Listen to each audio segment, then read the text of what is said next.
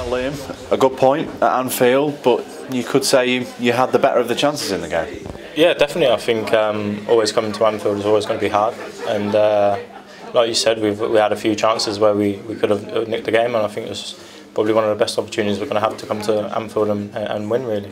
You had to ride out some pressure late in the second half, but Liverpool didn't threaten you too much.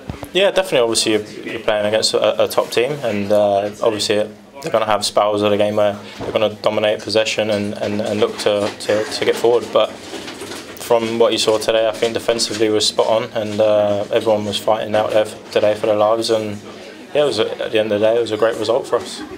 And you've obviously played a couple of games recently. Is it becoming easier now to fit in when you're called in?